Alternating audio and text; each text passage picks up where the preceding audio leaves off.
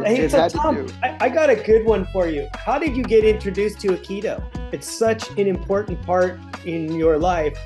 How did Yeah. you come across, how did that come into your life? Well, I grew up in Washington, D.C. Um, and so martial arts was all sort of big to me. I wrestled in high school. I did really well in that. Played football in college. You had to choose. You could either lose weight or gain weight. I'd Right. rather gain weight. Uh, but boxing was of interest to me. All the arts were of interest to me. When I started studying Shotokan, karate style first. This is in the 60s. Then I worked with this amazing Tai Chi guy um, who really helped me doing something we call join hands, understanding that, my wrestling training that I had done in school, man, I wish I would have known that. I wish I would have known certain blending movements, because I did it more through quickness and power, training, lifting, running, anything that I gained speed and power, but I didn't recognize the essence of power is utilizing what's around you and honoring what's around you. So then that shifted it pretty much. And I met this man at the academy who was the head of Aikido, and he was the head of all of Aikido, and he came to the academy from Japan. He had never been to the mainland before, and he absolutely blew my mind. He was a little guy, about 5'5", World War II guy, very one of the kindest, happiest. He looked like a monk, He just had this sense of monkness about him. And I invited him over to dinner because we had the big academy, and he was just showing up there as one of the visiting instructors. Kobayashi was my teacher in Aikido, but he was just showing up as the chief instructor in the world. And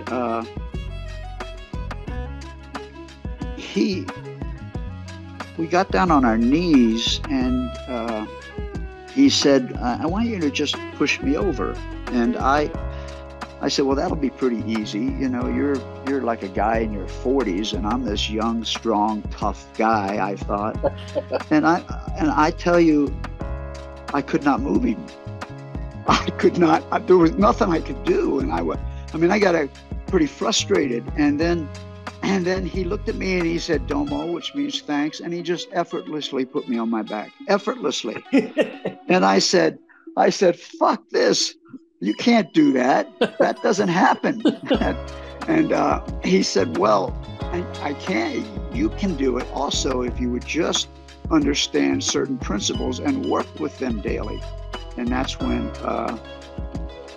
I started to work hard at this art, and then with Kobayashi Sensei, who was his main guy here in the U.S.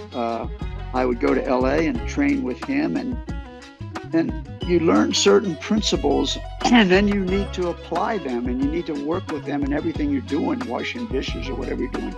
And before you know it, there's a certain sense of blending that you basically live into. And the aspect I'm talking about most important is your life, your kids, your wife, your job, the people you see. And yeah, the martial arts is fun, but it's living life from that place of blending, from that place of ki or chi or energy, and seeing beyond the physical.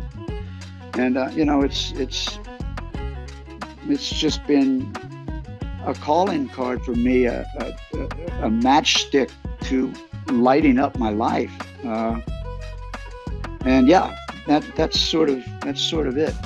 it's fun. I'm glad you said this story, because I remember you coming to the high school and other schools and doing your demonstrations and doing the exact thing and going through that with the football kids and stuff. And so it's kind of fun to hear the story from the original. I mean, it feels like it's your Karate Kid moment. Yeah. Well, I remember that too, with centering and trying to get folks to lift you on the stage. That was always interesting and stuck with me for sure. It's funny, and there's no trick about it, really. I mean, the way the sensei would teach it to me way back, was he would go,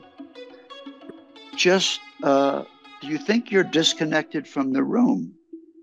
Your feet are standing on the floor. There's energy around you. You're connected to the whole room. And I want you to really understand that. And if you really understand that, then when people try to lift you up, they're trying to lift up the entire room. Well, that's virtually impossible. You can't lift yourself off the floor. How would you? So it's just a matter of your willingness to connect with the energy, which gets back to math and the community school when I was teaching there with Katzenberger and stuff in the early 1970s, was that